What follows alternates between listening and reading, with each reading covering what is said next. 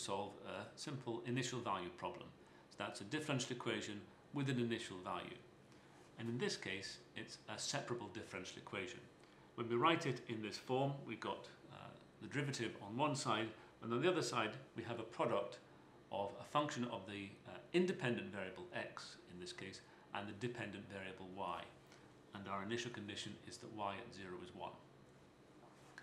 Now, with the separable differential equation, all we need to do is essentially multiply out to put all the dependent variable on one side. So we in this case, we're going to divide through by y squared.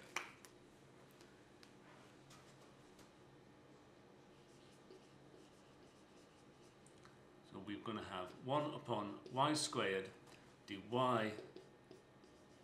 dx is equal to 3x squared. And then we integrate both sides of this equation with respect to x.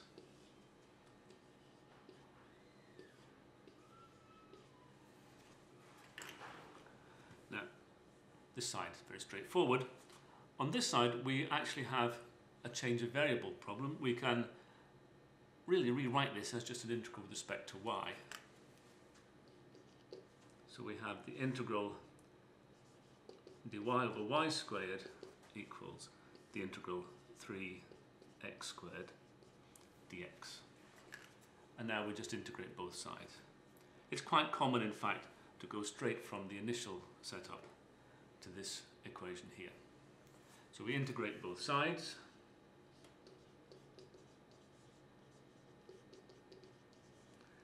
And on this side we're going to get minus 1 upon y, and on this side we're going to get x cubed.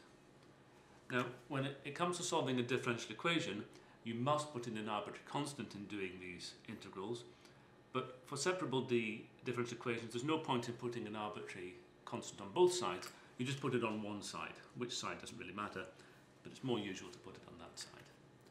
If you put an arbitrary constant on the left here, you'd just be having a difference of arbitrary constants, which is another arbitrary constant. So it just saves time to put 1 in. Now I could solve this thing for y, but it's usual good practice when you get the general solution, which is what we've got here, this is the general solution of the differential equation, is to put the initial conditions in at this point, as soon as you've got the general solution. So, putting in initial conditions. Well, when x is 0, y is 1, so we get minus 1 upon 1 equals 0 plus c. In other words, c is minus 1, and we finish the problem. Minus 1 upon y is x cubed minus 1. You could leave it like that, or you could rearrange it a bit to get the solution, which will be y is, well, we can write it this way, I think it's most convenient, 1 over 1 minus x cubed. And that's our solution.